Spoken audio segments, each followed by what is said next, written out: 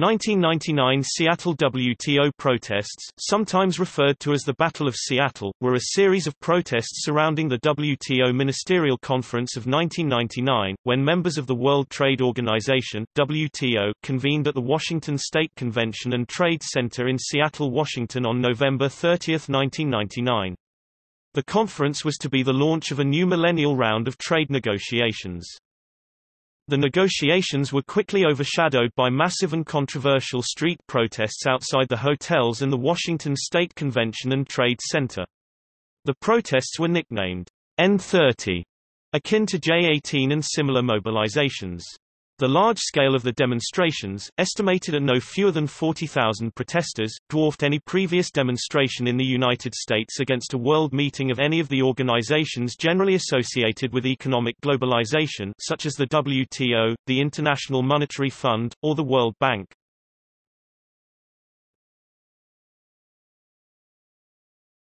Topic: Organizations and planning. Planning for the actions began months in advance and included local, national, and international organizations.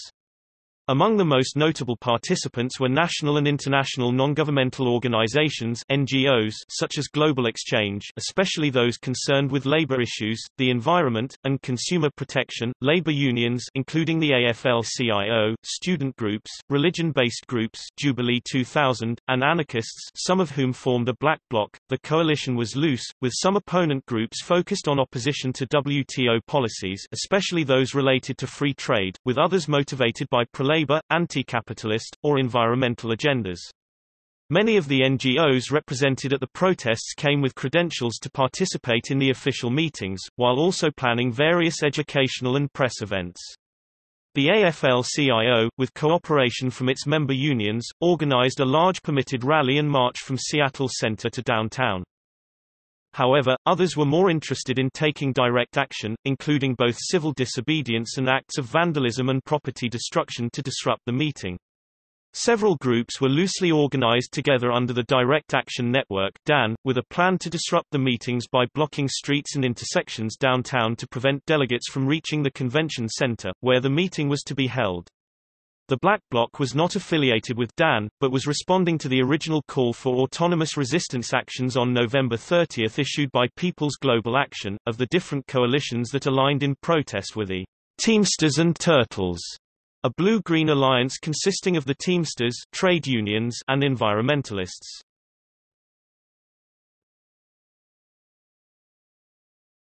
Topic: Corporations targeted. Certain activists, including locals and an additional group of anarchists from Eugene, Oregon, where they had gathered that summer for a music festival, advocated more confrontational tactics, and conducted vandalism of corporate properties in downtown Seattle.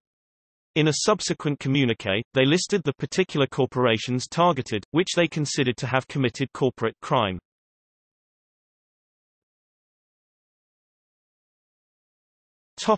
Led-up months.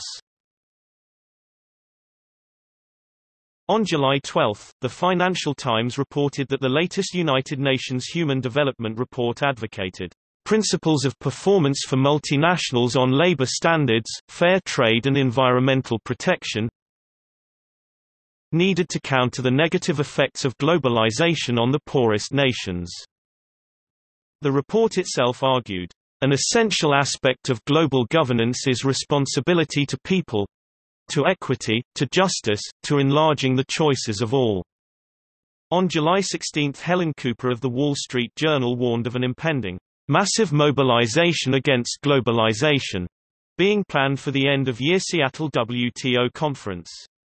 Next day, the London independent newspaper savaged the WTO and appeared to side with the organizers of the rapidly developing storm of protest. The way it has used its powers is leading to a growing suspicion that its initials should really stand for world takeover. In a series of rulings it has struck down measures to help the world's poor, protect the environment, and safeguard health in the interests of private—usually American—companies. The WTO seems to be on a crusade to increase private profit at the expense of all other considerations, including the well-being and quality of life of the mass of the world's people. Says Ronnie Hall, trade campaigner at Friends of the Earth International. It seems to have a relentless drive to extend its power. On November 16, 2 weeks before the conference, President Bill Clinton issued Executive Order 13141, Environmental Review of Trade Agreements, which committed the United States to a policy of assessment and consideration of the environmental impacts of trade agreements, and stated, trade agreements should contribute to the broader goal of sustainable development. Activists staged a spoof of Seattle's daily paper, the Post-Intelligencer, on Wednesday, November 24, inserting thousands of hoax editions of a 4-page front-page wrap-around into piles of newspapers awaiting distribution to hundreds of street boxes and retail outlets.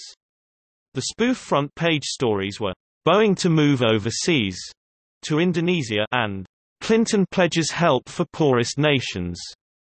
The byline on the Boeing story attributed it to Joe Hill, a union organizer who had been executed by firing squad in Utah in 1915. On the same day, the International Center for Trade and Sustainable Development reported, developing countries have remained steadfast in their demand that developed countries honor Uruguay-round commitments before moving forward full force with new trade negotiations. Specifically, developing countries are concerned over developed countries' compliance with agreements on market access for textiles, their use of anti-dumping measures against developing countries' exports, and over implementation of the WTO Agreement on Trade-Related Aspects of Intellectual Property Rights (TRIPS). This ominously foreshadowed the impending conflict of the North-South divide, which was to result in the collapse of the forthcoming WTO talks. Previous mass protests against APEC summits in Vancouver, Canada and Manila, the Philippines also provided information about globalization policies, free trade and the situation in developing countries that likely encouraged further protests to confront international economic forums. In 1997, the APEC Canada meeting was held at the University of British Columbia (UBC) campus on November 24 and 25 in Vancouver. Protesters on the campus and in downtown Vancouver were treated with some repressive measures by the Royal Canadian Mounted Police while they were experiencing splits among themselves on questions of tactics and the limits of civil disobedience. That mass response of a few thousand included leaders of protests previously held in Manila, where APEC had held a summit in 1996, when tens of thousands of labor, peasant and social justice groups had marched to oppose free trade. UBC may have welcomed the filming of Battle in Seattle on its grounds in the light of this past. Submitted by a witness who participated in the Vancouver anti-APEC actions and the Seattle anti-WTO actions, and referred to Wikipedia's pages on APEC Canada 1997 and APEC Philippines 1996.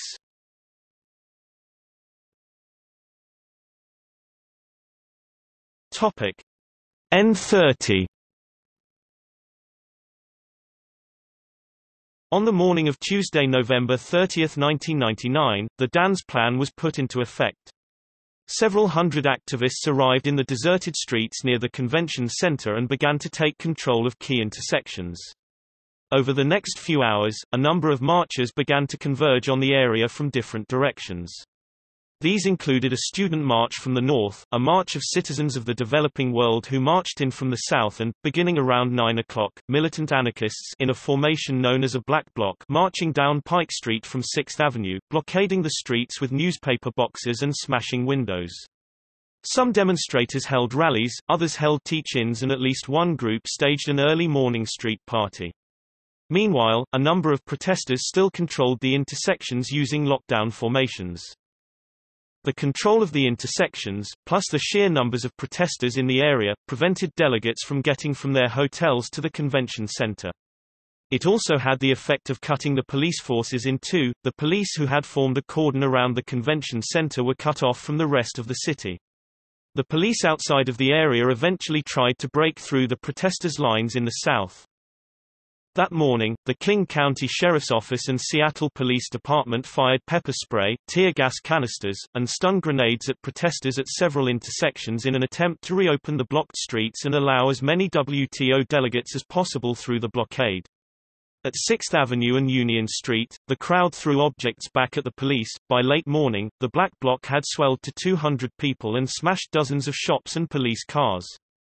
This seems to have set off a chain reaction of sorts, with previously non-violent protesters throwing bottles at police and joining in the vandalism shortly before noon. Some protesters tried to physically obstruct the activities of the Black Bloc, however, Seattle police, led by Chief Norm Stamper, did not react immediately. Protest organizers convinced Seattle police during the protest permit process, that peaceful organizers would quell these kinds of activities. The police were eventually overwhelmed by the mass of protesters downtown, including many who had chained themselves together and were blocking intersections. Meanwhile, the late-morning labor-organized rally and march drew tens of thousands, though the intended march route had them turning back before they reached the convention center. Some ignored the marshals and joined what had become a chaotic scene downtown. At noon, the opening ceremony at the convention center was officially canceled. It took police much of the afternoon and evening to clear the streets. Seattle Mayor Paul Schell declared a state of emergency, imposed a curfew, and a 50-block no protest zone.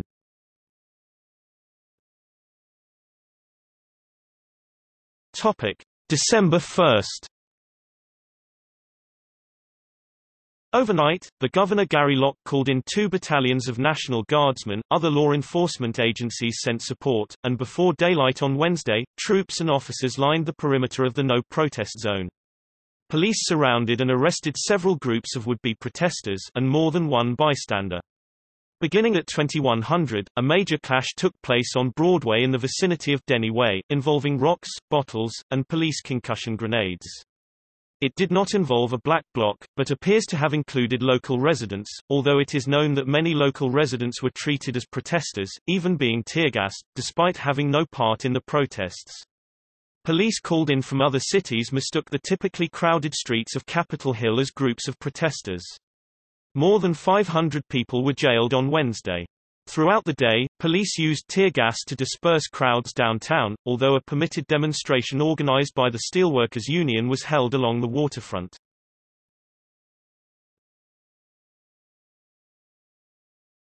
Topic: Media response. The New York Times printed an erroneous article that stated that protesters at the 1999 WTO convention in Seattle threw Molotov cocktails at police. 2 days later, the New York Times printed a correction saying that the protest was mostly peaceful and no protesters were accused of throwing objects at delegates or the police, but the original error persisted in later accounts in the mainstream media. The Seattle City Council also dispelled these rumors with its own investigation findings. The level of panic among police is evident from radio communication and from their inflated crowd estimates, which exceed the numbers shown on news videotapes. ARC investigators found the rumors of Molotov cocktails and sale of flammables from a supermarket had no basis in fact. But, rumors were important in contributing to the police sense of being besieged and in considerable danger. An article in the magazine The Nation disputed that Molotov cocktails have ever been thrown at an anti-globalization protest within the U.S. Video shot by anarchists at Seattle does show some protesters throwing debris at police. Though media coverage of the battle in Seattle condemned the violence of many protesters, the nature of this violence has justified its use to some people. Specifically, the violence employed was symbolic violence, that is, acts directed toward property, not people. Though many still denounced the violent tactics used by protesters of the 1999 WTO meeting in Seattle, this violence clearly resulted in increased media coverage of the event. The WTO meeting had an increase in evening news airtime from 10 minutes and 40 seconds on the first day of the meeting to 17 minutes on the first day of violence. In addition, WTO coverage was the lead or second story on CNN, ABC, CBS, and NBC after violence was reported. 2 days after the start of violence, the meeting remained the top story on 3 of the 4 networks. Though these numbers alone are telling, the media coverage of subsequent demonstrations that did not include violence by protesters shows even more the effect of violence on coverage. For example, the World Bank, International Monetary Fund, WB, IMF meetings in the spring showed a coverage pattern that was almost the reverse of that in Seattle, and that suggests the crucial role of violence in garnering time on the public screen. In an even more striking example of the effects of violence on media coverage, the 2001 WTO meeting in Doha, Qatar, included no reports of violence. As a result, there was absolutely no TV evening news coverage by the four major networks. This coverage did not center exclusively on the violence. Instead, details of the protesters' message and anti-globalization campaign were included along with the discussions of symbolic violence taking place. DeLuca believes the violence served as a dense surface that opened viewers' and readers' minds to a whole new way of thinking about globalization and corporations' operations. That is, not only was this violence contained within the familiar setting of television, and not only did it meet the criteria of being dramatic and emotional enough to warrant airtime, but it also shattered preconceived notions of globalization and the practices of corporations that drive so much of America's economy.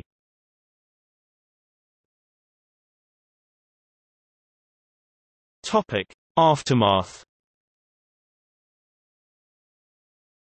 To many in North American anarchist and radical circles, the Seattle WTO riots, protests, and demonstrations were viewed as a success.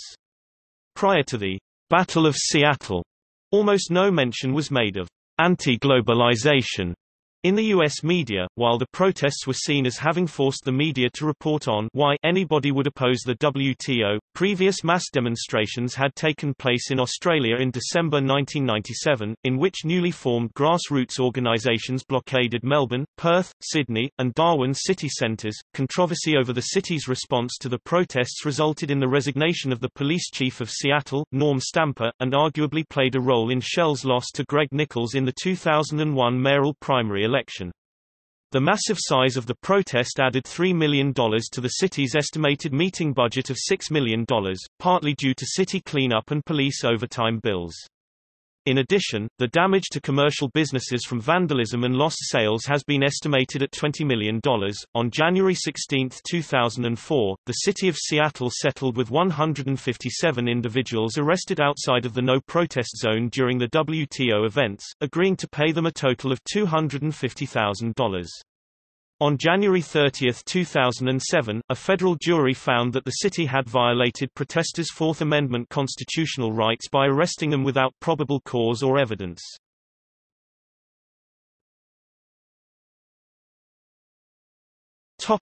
See also 1988 IMF – World Bank protests, anti-globalization precursor protest a decade earlier in West Berlin. Multilateral Agreement on Investment, a draft agreement that failed in 1998 due to protests. Electro-hippies, an international group of Internet activists involved in action against the WTO. 30 frames a second, the WTO in Seattle 2000, a 2000 documentary shot during the protests. Battle in Seattle, a 2007 dramatic film loosely based on the protests. Showdown in Seattle, a 1999 documentary film about the protests. Via Campesina, an international movement of peasants' organizations. List of incidents of civil unrest in the United States.